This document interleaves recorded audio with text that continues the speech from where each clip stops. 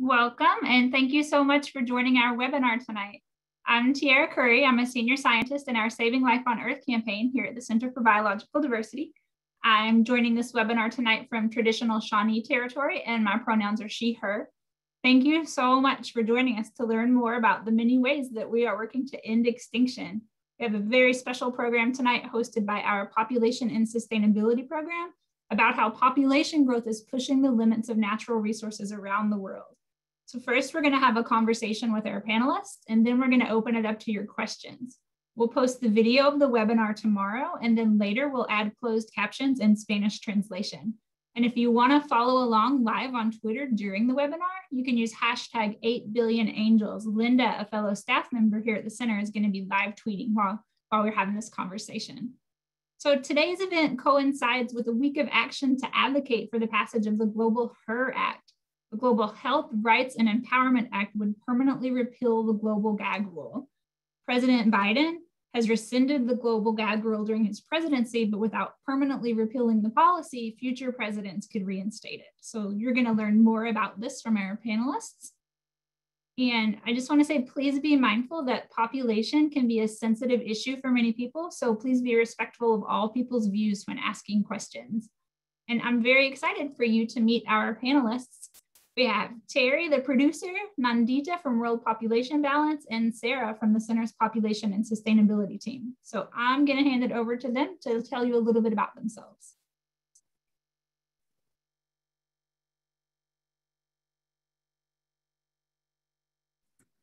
Ladies first, or me? Go ahead, Terry. Thank you, Tara, and everyone else on the panel. Appreciate all of you tuning in tonight, and I hope you enjoyed the film. I look forward to hearing, all the questions and talking candidly. Just to sort of give you my background, in my lifetime, I've personally witnessed remarkable changes in humanity, our growth and prosperity, in our lifespans, and in our sheer numbers across the globe.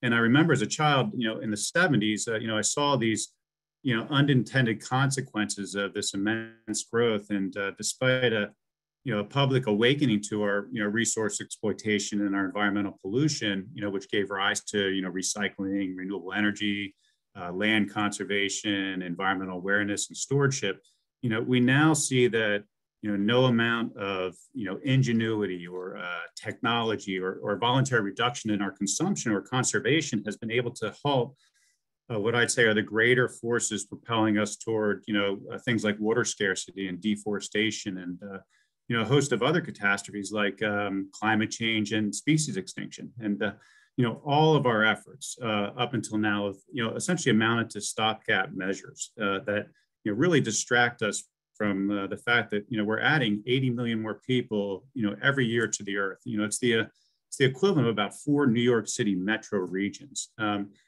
who together with everyone else on the planet consume more resources faster than the world can replenish them, and we generate more waste than the earth can naturally absorb. So 5 years ago, I guess, I decided to stop watching the world my children now live in become unlivable and do something about it. And I quit my job, and I dedicated my time and a significant amount of my savings to telling this truth. Through the film that you all watched, about the problem of unsustainable population growth that many in the film world and in environmental circles and in the general public fear discussing because. It's a sensitive topic, and but in our hearts we know it's very real. So I hope through the film we tried confronting it openly, honestly, and sensitively. Through the stories of everyday people. I wanted to share hope and real solutions, and offer an alternative vision for the future of actual better human health, true what I'd say true economic prosperity and real social justice and. An authentic path toward restoring the natural world and achieving genuine sustainability. Thanks, Terry. Nandita, do you want to introduce yourself? Sure, thank you, Tara. Thank you to Center for Biological Diversity for organizing this incredible panel and for inviting me to join you. I am currently very new executive director at World Population Balance. I am also currently completing my grad degree in humane education with the focus on overpopulation and its intimate links to pronatalism, which I'll speak to a little bit more later. I've been interested in the overpopulation issue for over a decade, and it's more recently over the last 3 or 4 years that I've really started to take a more active advocacy role. And I am thrilled to be participating in this conversation to help normalize the conversation about overpopulation and about the social justice issue that it brings to our communities. Thank you.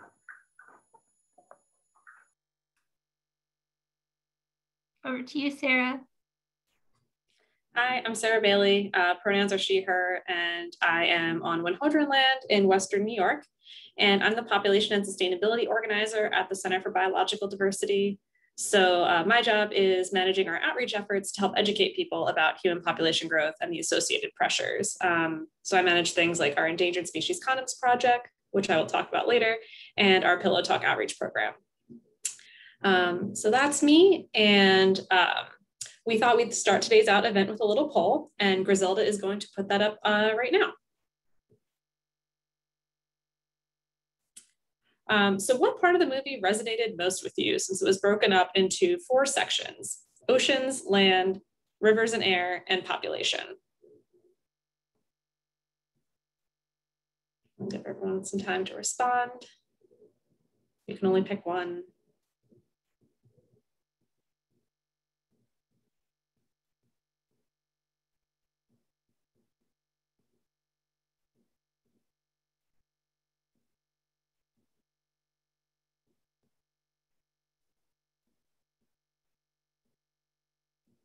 I guess we can close that whenever we get a decent amount of responses. I can't see how many people have responded on my end.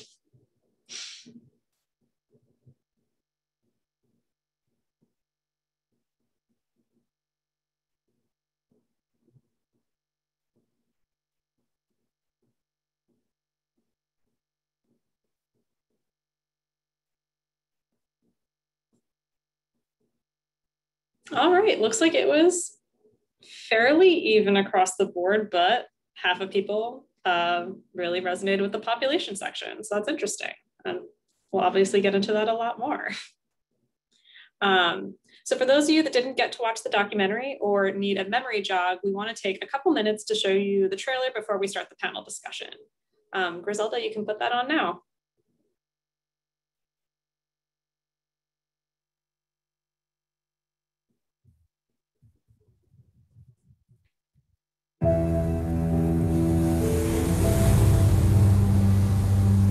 One of the things my mother always taught me, when you borrow something, you always give it back in better shape than when you got it.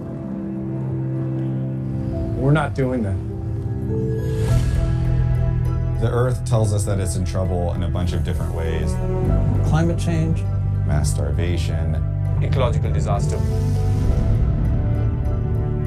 We're seeing the effects all over this planet. The oceans are sick. The air is unbreathable. Farmland is turning to desert. We are in the process of killing ourselves. We are trashing the planet. Why are we doing that? Population growth, it's an overwhelming problem. The Earth is just plain ravaged by too many people consuming too many resources. The numbers will continue to grow. 8 billion isn't sustainable.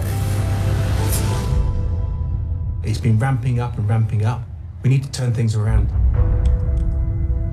There is no excuse to bury our heads in the sand. Action is the antidote to despair. It's not hopeless. There are many things we can do. We know we can change societies. It's a matter of people making the commitment. We don't have the time to waste. We still have coral reefs. We've still got forests around the world. Now's the time to save them. If we continue like we are, they're going to be lost. We need to figure out how to live in harmony with planet Earth. It's for not only my grandson, but it's for all of yours. The hope is that people will realize we're all in it together. Every morning when I get up, I have hope.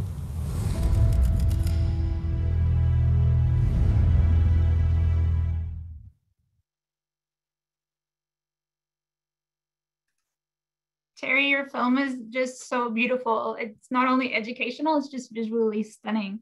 I want to start the conversation with you. Do you want to tell us more about your impetus for making the movie and about Earth Overshoot? You know, as I said in the introduction, I'm 55 years old, and I've just seen the changes happen over my lifetime, and they're dramatic. They sort of happen in slow motion, but when you look at them from a perspective of human history of 200,000 years, or even geologic, they're instantaneous. And you know, they require us to really you know, look at it, you know, closely and act on it. And so, as I said, I stopped everything and left my job, and you know, dedicated my last 5 years to this film, and to what you just said. I established a nonprofit, Earth Overshoot, to help educate people more on the issues of, you know, sustainability and what it truly means, because I think it's not often looked at and examined closely, and we definitely need to do a better job of that. And I think if you go to earthovershoot.org, you can really learn a lot about, you know, what is real sustainability. And we're going to put some links from Earth Overshoot into the chat so that you all can access the website. Thanks, Terry.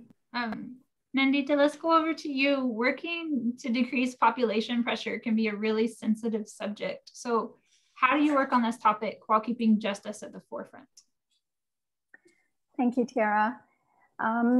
Yes, the reason population or overpopulation is such a sensitive subject is because there has been a fraught history of population control through coercive and exploitative methods that have really infringed upon people's human rights, reproductive rights, in order to use it as a means to control people's fertility. And so there's no big surprise that there is a lot of stigma around the topic of overpopulation, because people automatically equate that to terrible policies. You know, in terms of personal reference, only a few years before I was born in India, there was a mass sterilization campaign there that affected millions of men and women who were coerced into forced sterilization, again, with the goal of population control. And these are practices that there are several countries that have enacted practices like that, but there continue to be practices that are currently being exercised in a lot of communities and countries that from our perspective, need to be acknowledged and condemned continuously to make sure that people's social justice and human rights are always upheld when we're speaking about overpopulation. But at the same time, you know, it's important to not understate the impacts of overpopulation. I say that overpopulation itself is a social justice issue. It's impacting tons of communities. The growing human expansionism is, you know, a leading cause of resource scarcity, poverty, pollution, incredible pollution, as you even saw in the film. Both ground, air, and water pollution in India, for example, that are impacting the most marginalized and impoverished communities. So, you know, people in the wealthier communities who have such high consumption levels can often buy their way out of a lot of these impacts that we experience and we cause. But it's really important for us to keep in mind the global impacts of overpopulation, not just in developing countries, but the impact of, you know, fertility within wealthier countries and the disproportionate footprint that a child that's born in a country like Canada or US has globally. And I just want to also emphasize that there have been incredible examples of human rights-based population policies and initiatives that have lifted people out of dire situations by enacting policies that, you know, over a matter of a decade or 2 decades have reduced fertility rate from over 6 to under 2 through strategies that include empowerment, education, and upholding of human rights, such as Thailand, Bangladesh, Costa Rica, Iran, etc. So I think it's really important to decouple the issue of overpopulation from the bad history, but not understate how bad it is, and always keep the human rights framework at the center of anything we do with regards to population. Absolutely. I love that the way that you framed that. Sarah, let's kick it over to you and talk about wildlife impacts here in North America. Can you tell us some North American species that are being impacted by population pressure? Sure. The most easy to reference for me are the ones on the endangered species condoms, because they feature species that are particularly impacted by human population growth. So for those who are not familiar, these are the endangered species condoms. So they've got fun phrases like "before your clothes hit the floor," think of the California condor, and then inside you get some condoms and more information. And this is to remind people that, just like Nandita was saying, human rights-based solutions like voluntary family planning, like having safe sex and using contraception, is a great way to help wildlife. So with that, some of the other species that are featured on the condoms are species like monarch butterflies, where most of these species are facing a lot of habitat destruction and loss due to growing human population and us needing food, land, and clean water to survive. So monarch butterflies are facing habitat loss along their 2,000-mile migration route, being lost to agriculture for feeding people and for feeding livestock. What else? Sea otters are facing offshore drilling and also are sometimes caught as bycatch with fishing. And hellbenders, which are a fun, really large salamander in North America, they are facing water pollution from agricultural runoff. And there's whooping cranes that can run into our infrastructure, like power lines along their flight path. And while those are just a few, like, kind of putting faces to the issue, this is a super widespread issue among all wildlife globally. As we continue to develop land and sprawl out into undeveloped areas, we're impacting all kinds of ecosystems. So a recent study that I think came out last year shows that 85% of terrestrial vertebrate species have over half of their range exposed to intense human pressure. And 16% of those species are entirely exposed. Their range is entirely exposed to that amount of pressure. So this is not just about a handful of species. This is really widespread. As you were talking, I was thinking that it's kind of hard to think of wildlife species that aren't impacted by population pressures. Terry, like, population discussions a lot of times tend to focus on the global South, but what about the United States and the need for voluntary family planning and women's empowerment in this country? Well, Sarah, I just wanted to say I totally wholeheartedly agree with what you just said. And it's interesting that none of those incidences were really around climate change, although climate change is very real. But the impact of our growing numbers has an equal and opposite impact on all species, increasing their vulnerability rates of extinction. So, yeah, we absolutely have to make make this a really important part of our overall improvement of the world and its environment. I guess on the area of fertility, as we all are pretty aware, the United States is at about, I think it's 1.74 children per woman. So we're below replacement, and it's been declining for years. And a lot of the developed world is seeing those same sorts of trends, and that's all very good. But unfortunately, it's not good enough, because we're also one of the highest consuming per capita countries in the world, and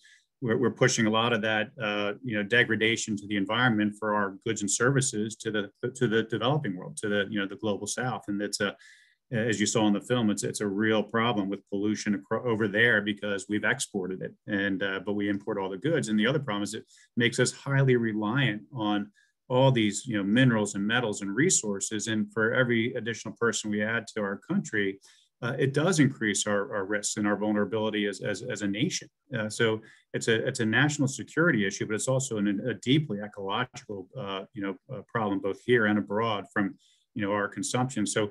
And that's not easy to change. People say, well, I can reduce my consumption, but what they don't understand, and Nandita uses the term decouple, if I decide to, reduce my consumption, let's say by, giving up driving, I also see an economic benefit. I see about $6,000 in savings from that, because that's what the average consumer pays in car payments and operating the car for a year.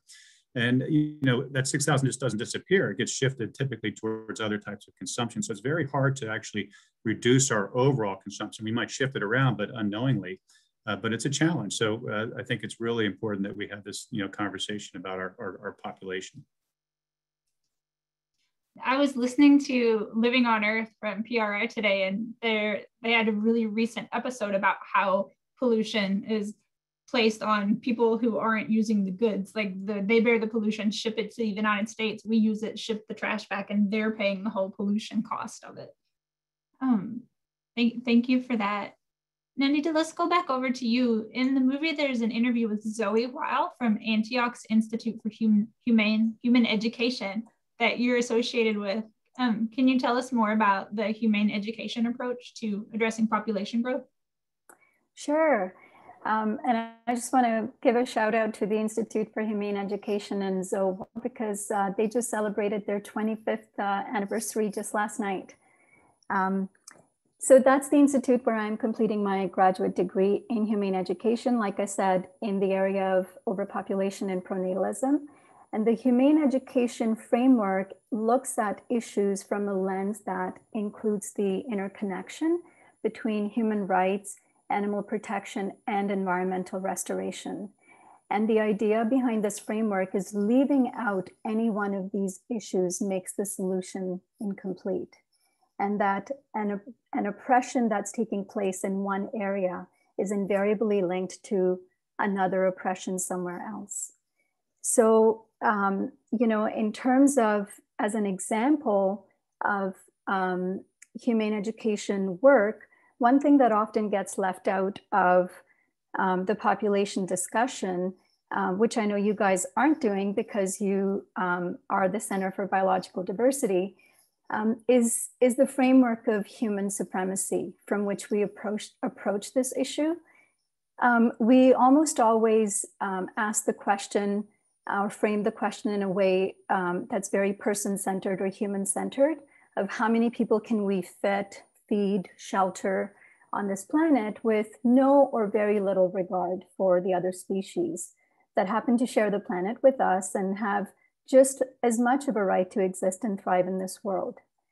The best indication, I think, Sarah, you already mentioned, of a human supremacist worldview is that humans and our domesticated livestock, such as pigs and cows, they account for about 96% of the biomass of all the mammals.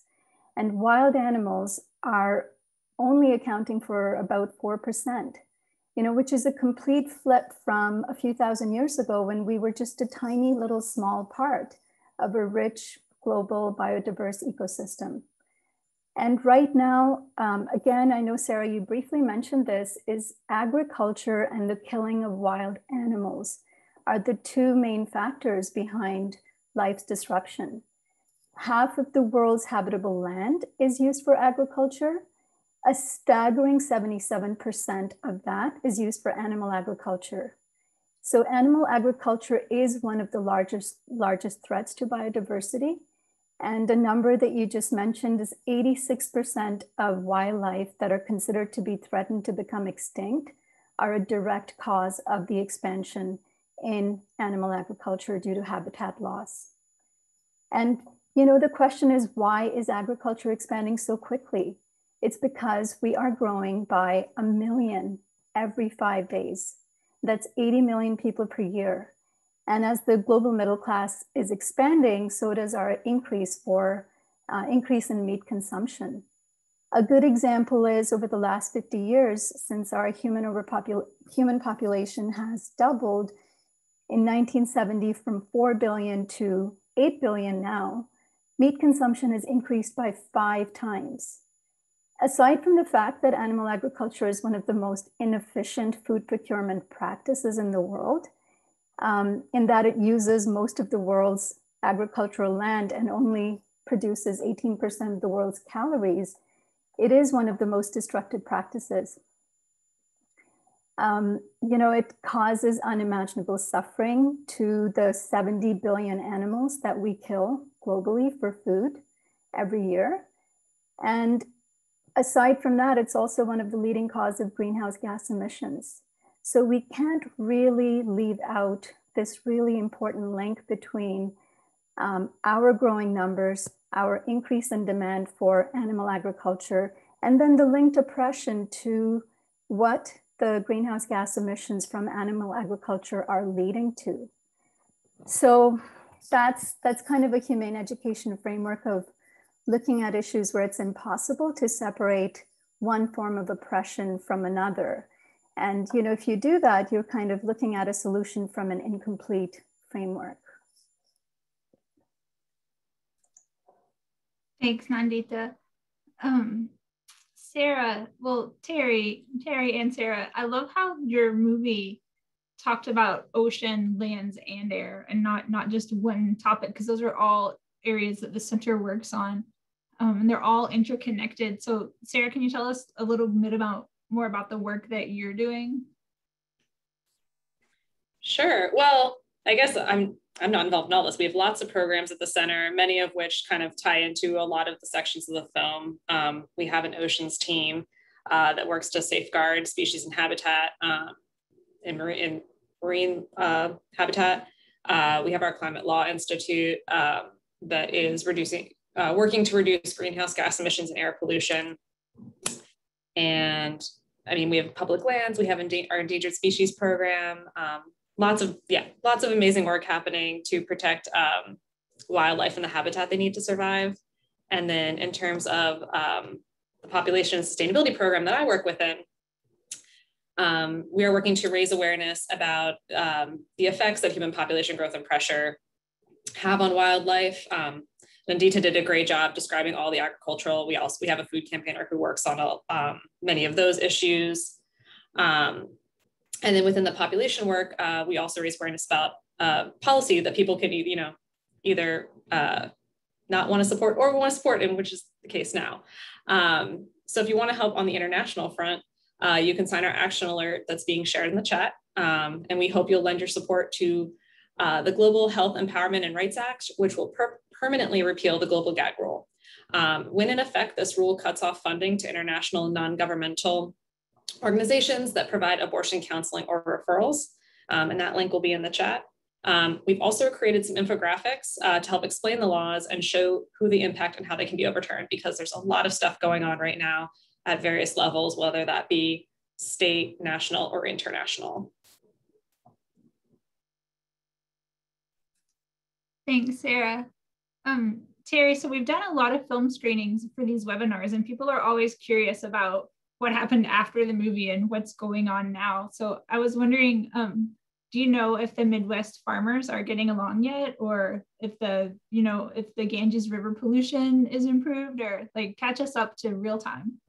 I highly doubt that the pollution's getting any better over in India, unfortunately, just as their numbers increase, and it's difficult. It requires, as you saw in the film, the politician said, it's a massive, intractable problem that has so many different permutations. Whether it's the person burning some wood for your charcoal for making a meal, to the slashing and burning that goes on all the fields. So I don't think that's changed. And as far as the farmers, I mean, the culture of grow is pretty much endemic out there at all expenses and all costs. I think the way that people will change is what we do in our own household. If we really push towards organic, and it costs us more money, but there's a reason for that, because it's organic. You just don't get the same yields that you would get with all the pesticides, herbicides, and artificial, inputs that go into our agricultural system of, to depleting the aquifers and all the, artificial fertilizers. So, there are things that we need to do at home that, will trickle its way up to, the farm world, the agricultural system that we have, and to our politicians. So it starts at home, I think. Thank you. And Nandita, I want to circle back to something you said in your introduction. You were talking about pronatalism. I just wanted to kind of ask you explicitly how your work, how do you view pronatalism culture in relationship to population growth? Yeah, thank you, Tara. As I said, I'm completing my graduate degree with that focus, and I've actually created a graduate level course that I'll be teaching at Antioch University in January, called Pronatalism and Overpopulation, the personal, cultural, and global impacts of having a child. And the premise of pronatalism is that pronatalism is a social bias towards having children. And it is a highly invisible, deeply pervasive set of pressures that assume that reproduction is natural and normal, and that everybody should want children, and that having children should be the central focus of every person's adult life. And depending on where in the world you live, your cultural norms very heavily dictate how pronatalism looks in your country. So one of the aspects that I'm looking at is just at such a young age, we are mediated to think about our desires, our regrets, what makes us happy, what we should want, what we should not want, how we should act. And even though we think that emotions and these deep desires are highly personal, they're, for the most part, heavily socially constructed. And one of the arguments with pronatalism is that the idea that everybody should want to have children is a highly socially constructed worldview that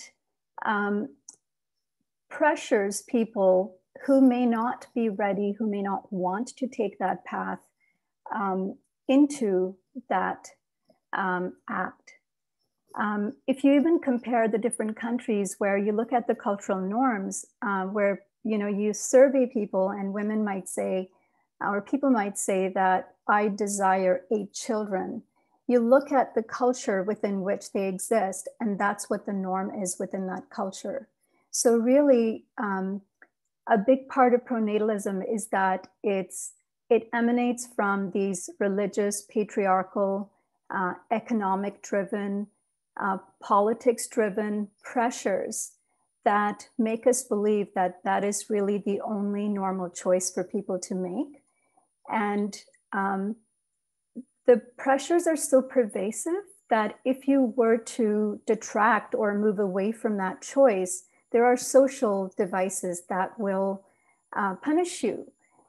In my own country, for example, for people who don't marry or don't have children or take a path that is, against the dominant narrative, you are socially ostracized. So in that context, I argue that in order to really talk about overpopulation, we have to start addressing these social pressures that are making it very difficult for people to make autonomous, authentic decisions about childbearing. And whether this is the right decision for them, whether it's the right decision for their children, for their family, for their community. And really the argument often when we start talking about trying to challenge pronatalism, a very obvious argument is that we are anti-natalist, or that challenging pronatalism is anti-child, but it's quite the opposite. The opposite of pronatalism is anti-pronatalism. really all we're trying to do is to challenge these pervasive forces so that people can have true liberated autonomy to decide what they want to do with their lives, whether that includes marriage, whether that includes kids, whether that includes adoption, whether that includes, child-free, childless, and so many different types of families that are evolving. And so, my guess is, and Sarah, you brought up this thing about the gag rule, for example, is there are millions of women around the world, over 200 million women, who don't have access to basic reproductive care.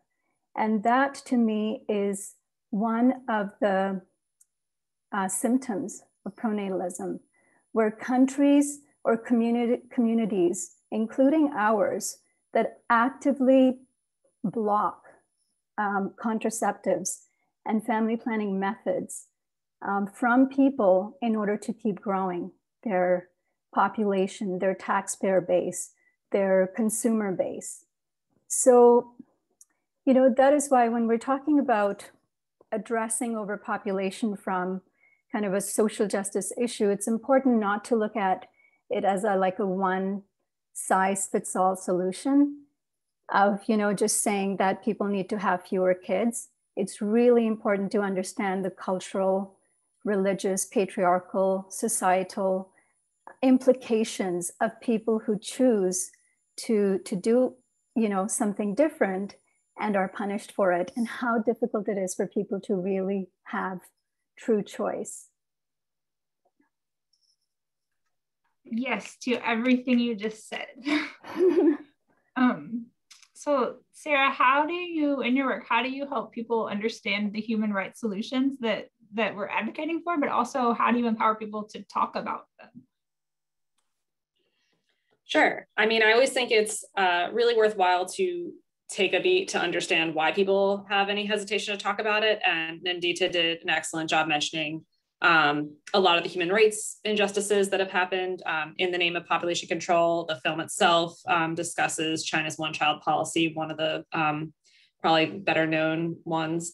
But I think it's also worth within that mentioning what has happened in the US domestically in terms of forced sterilizations of incarcerated individuals, women in ICE detention centers. And even if you're following the news today, Britney Spears' conservatorship is another example of reproductive coercion. That's, the dangers of when other people get to decide who is fit and unfit to have children. So those are concerns people are coming to these conversations with, and they're valid. So addressing that and then taking that to emphasize how the solutions we advocate for at the center are voluntary family planning, and just better access to quality healthcare to access those resources so people can decide if and when they want to have children. And things as simple as comprehensive sex ed, which is not widespread across our country. It's a real patchwork state by state and school district by school district. So in regards to that, and those are big system-wide things, on the individual level, I'm gonna bring it back to the condoms and try to make it a little lighter as we try to approach it with humor. So cute little animal illustrations and funny slogans get people laughing, and it makes, a more taboo conversation a little more approachable to have. And within that, we've also partnered with zoos and museums at their events to, reach audiences that like wildlife and help them understand this connection. And we have a nationwide network of volunteers that give these out in their communities. We've given away over 1 million condoms now since the project started 12 years ago. And they give them out on their college campuses, their farmers markets, to their youth groups. And they're really helping start the conversation amongst their friends and family and in their communities. And I think this helps because we know this, like in addition to everything we've discussed with injustices, we know people are just uncomfortable with this topic. According to a national survey that we conducted in 2019, 34% of people prefer not to discuss population growth because they feel it's too complicated for a host of issues that we've already discussed. The political climate can make it challenging, or they just feel their peers would not appreciate discussing it. Because again, these are like, family planning is personal. And overall, it's also helping people understand how the importance of not oversimplifying it, right? We know it's population and consumption. And And we don't want to perpetuate systems of oppression that threaten both human rights and the environment. I realize I've gotten this far without saying that our focus at the center is particularly on domestic population growth and domestic policies for that, because we have this outsized consumption that Travis Ryder spoke about in the film. The US makes up about 15% of the global population, or sorry, 5% of the global population, but 15% of the emissions. So we have, each individual here has an outsized impact. So we really feel making sure there's also a focus on the rights-based solutions here in the United States is important as well. So hopefully that covered everything in your question too. Thanks, Sarah. And I want to take questions from the audience now. Just a reminder that talking about population growth can be a sensitive topic for a number of reasons. So in order to break the taboo around it, it's important to approach it with empathy. So just a reminder to be respectful when posing your questions. So there's already a bunch of questions pouring in. Terry, first one's for you. Who are the angels you reference in the title? Why'd you pick 8 billion angels? Needed to demute myself. I think the sort of the inspiration of for the title of the film is really twofold. We as humans have an enormous capacity for care and compassion and decency and love. What I would term the better angels of our nature. Yet as our numbers, as we all know, are quickly approaching 8 billion. Our collective actions, no matter how good or benign, they're having, massive and largely unintentional catastrophic consequences for us and every living creature. And, we must, find the moral courage to, address this truth. Right on. So a couple of people have asked about overconsumption and said that it seems like the film kind of highlights that the real problem isn't just population, it's overconsumption by the minority of the world's population. And you guys have all touched on this a little bit, but how do we address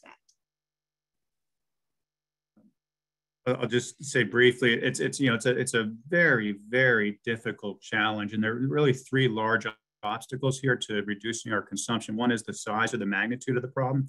The economic activity across our globe, every scientist I've spoken with, environmental scientist, ecologist, economics professors, they've all concurred that we need to reduce our overall consumption or economic activity by about half.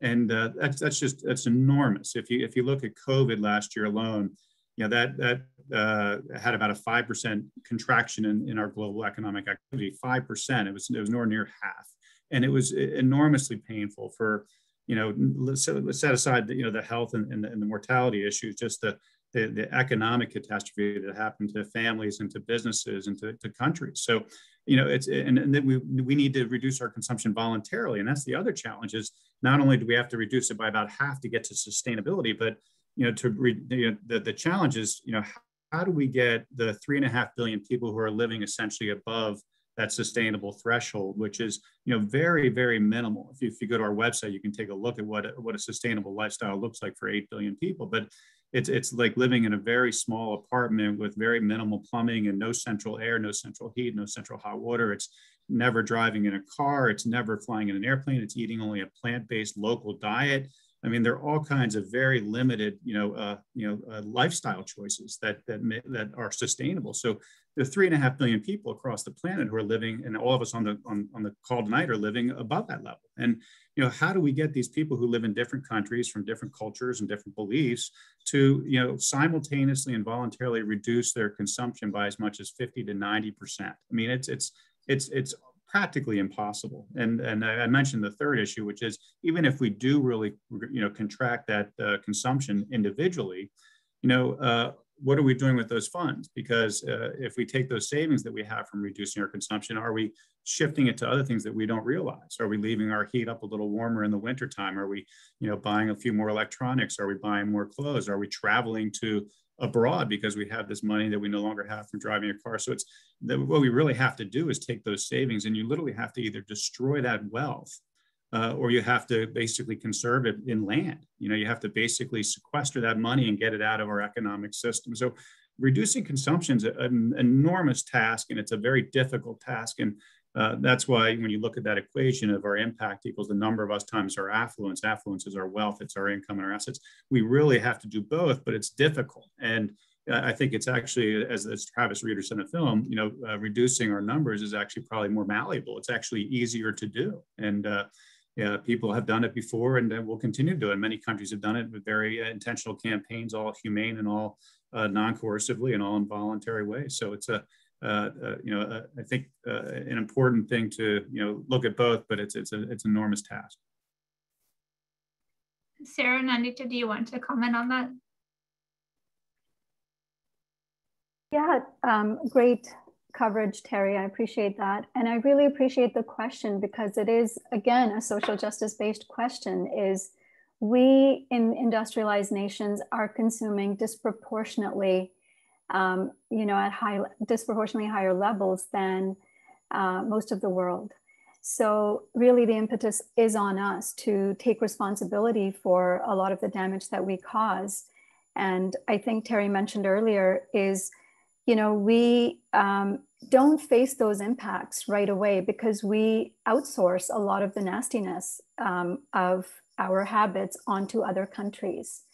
But then, in terms of reducing consumption, I would argue that there's actually a need for a large population in the world to increase their consumption to get to a level that's, affords them the right to have a good life, just like we do. So we need to lift people out of substandard living conditions and give them, or not give them, but allow them the same level of rights that we do. So, in large part, it does come down to, I would say it starts with individual choices. And, like Terry mentioned, giving up flying, giving up a car, giving up meat, those are good places to start. But by far, one of the biggest things you can do in an industrialized country, consumption, which is very much related to population, is to have fewer children. A child born in an industrialized country has a footprint of 20 to 50 times more than a child born in a developing country. So to me, really, the ecological overshoot is not separate from consumption and population. And again, like Travis Reeder was saying, it's a lot easier for us in terms of the richer countries to take responsibility. The easier thing really is to lower our fertility than it is to pull back on consumption. But I would argue, even if it's difficult, it's a moral obligation for us to do that now that we know better. Even if it feels like a sacrifice, we must do that. For planetary justice, for the millions of animals that are being displaced because of our lifestyles. So really it is about planetary justice, intergenerational justice as well. And compassion and restraint. Like people in the United States and other really wealthy countries are gonna have to get a heart of compassion and then demonstrate some restraint in terms of consumption. Just last week, the UN put out the Intergovernmental Policy Platform on Biodiversity and Ecosystem Services, and the Intergovernmental Platform on Climate Change put out their first joint report. And it said that we can't address these things in silos. We have to simultaneously address poverty, climate change, and the biodiversity crisis. And I encourage you to check that out. It was really inspiring to me that finally someone was like, everybody has to have a decent standard of living, and we have to save biodiversity, and we have to fight climate change all at the same time, because they can't be siloed issues anymore. So there's tons of questions. We only have like 9 minutes left. There's been a lot of questions about religion's role in this. Do you think the biggest problem with population growth is because religious groups want their religion to have the highest number of members, or how can we work with them to improve access to birth control? This is like a touchy topic. I don't know. Nandita, do you want to take the first stab at it? Sure.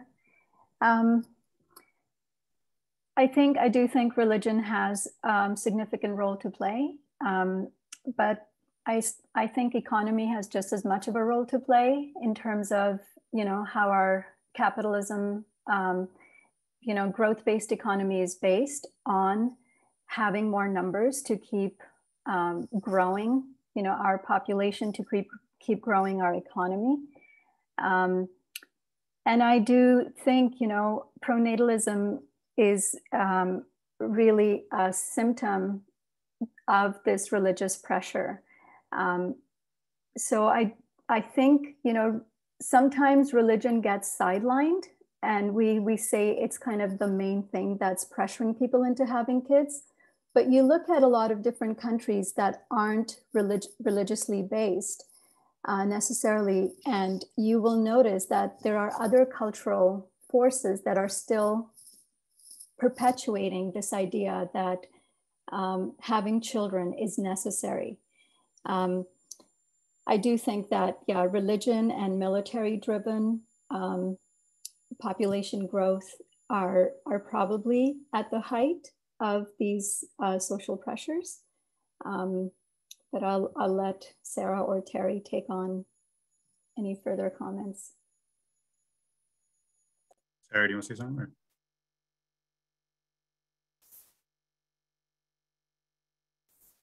You're muted, Sarah. Thank you, sorry. Among religious groups, there are groups within them who do advocate for some of these solutions. One that's top of mind, or comes to mind for me, is there's a group called Catholics for Choice that support family planning and abortion rights for women. So I think there are definitely, like, it's important to recognize religion's role in terms of how you approach audiences, in terms of being culturally sensitive and realizing sort of how that impacts what their access will be. But there's so many areas to work on in regards to that. I think it's just about being sensitive to your audience. And I think with religion too, it's you know, religions will also move with you know, the times, and if their followers you know, find an issue is important to them, you know, the religion will work its way around there to some degree. And it also, I see, for example, right now, if you study Egypt, you know, they've got massive overpopulation problems, and I call him a dictator there right now, is Al-Sisi is doing everything he can humanely to address it, and he's enlisted all kinds of support from the priests there to reach out to their flocks to say, you know, we need to, you know, find the right you know, verses in the Quran and everywhere else to address this issue. And you know, there's a part of the Quran that says that Allah's blessings are not to defile the earth. So, you know, being able to take those scriptures and to be able to you know, find the passages and find the you know, parables in there that can help people and their you know, their constituencies be able to address this issue. Thank you all. There's been a couple of questions about immigration. Would any of you like to comment on immigration's role in population? Sarah, do you want to go first? Sure, that's one that comes up a lot for our work, especially with the domestic focus, as the US is growing more from immigration than from birth rates.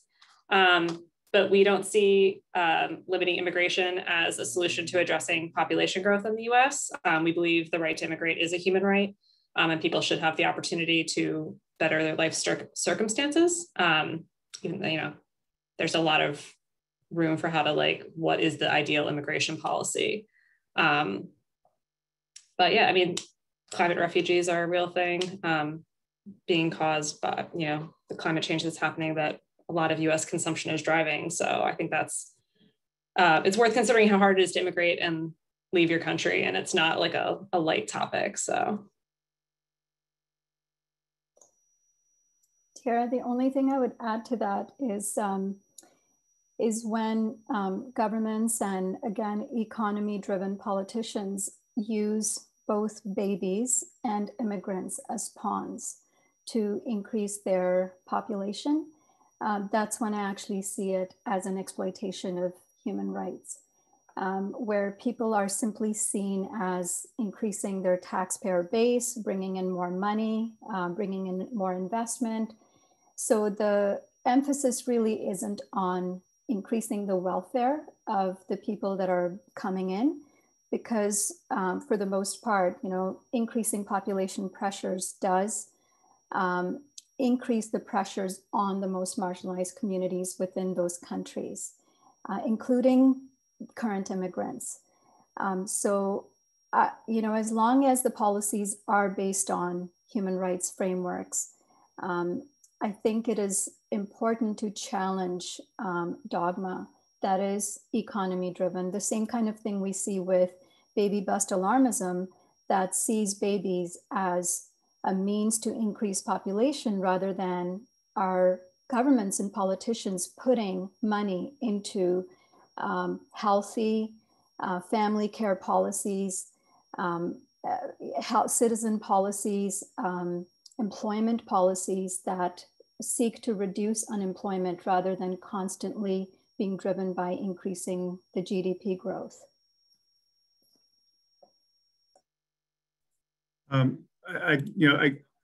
It's a very, very difficult subject, and it's unfortunate that, you know, we've come to a point in history where, you know, our country has far exceeded its carrying capacity, and, you know, every additional person, whether by birth or immigration, will, you know, further, you know, imperil our fragile natural world and increase our vulnerability as a nation. And, you know, we have to grapple with this dilemma, and we have to do it with, you know, grace and with, you know, the most deepest morals, because these people who are coming here are suffering, and it's a shame that we've gotten to where we are. But it again, it accentuates our need to, you know, address the issues that were outlined in the film.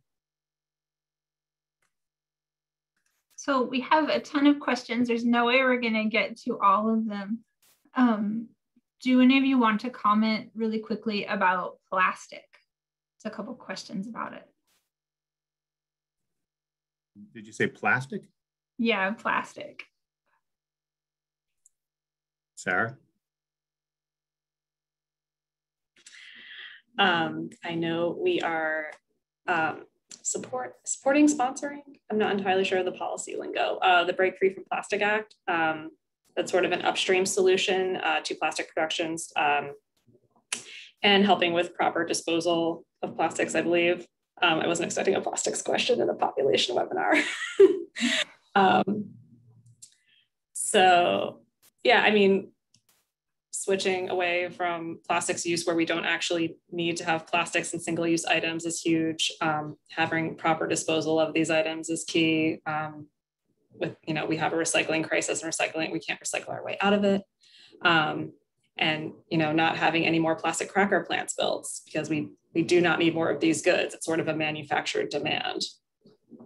So hopefully there's a ton I could go into, or that other people could go into, but. And plastic comes from fossil fuel, and then we offload that pollution to other countries and the recycling toxins to other countries too. So we're out of time. I'm sorry that we don't have time to get to all of your questions, but feel free to email any of us to follow up. This has been a great discussion. We appreciate you joining us. Thank you to our panelists and to Griselda and our awesome digital team for making this happen. If you didn't get a chance to watch the film before the webinar, Terry is graciously giving you another day. So you have until tomorrow to watch it. Terry, thank you so much for that. The video of this webinar will post tomorrow, so you can share it with people. Go to biologicaldiversity.org and click on events and action events. And there's a link there to all of our past webinars. If you want to take action to support the Global Her Act, we're going to put the link in the chat. Please send comments on that. When we close this webinar, a survey is going to pop up on your screen. If you take a minute to complete it, we would really appreciate hearing your thoughts. And we're going to give away a coffee table book called Overdevelopment, Overpopulation, Overshoot. So you'll be entered to win that if you do the survey. Our next webinar is July 8th. It's an organizing webinar. We're going to talk about how to save gray wolves. So as always, we're super grateful for your support. We couldn't do this work without you. And thank you for your time this evening. Take care. Thanks, Sarah. Thanks, Terry. Bye, all. Thanks, Nandita. Thanks.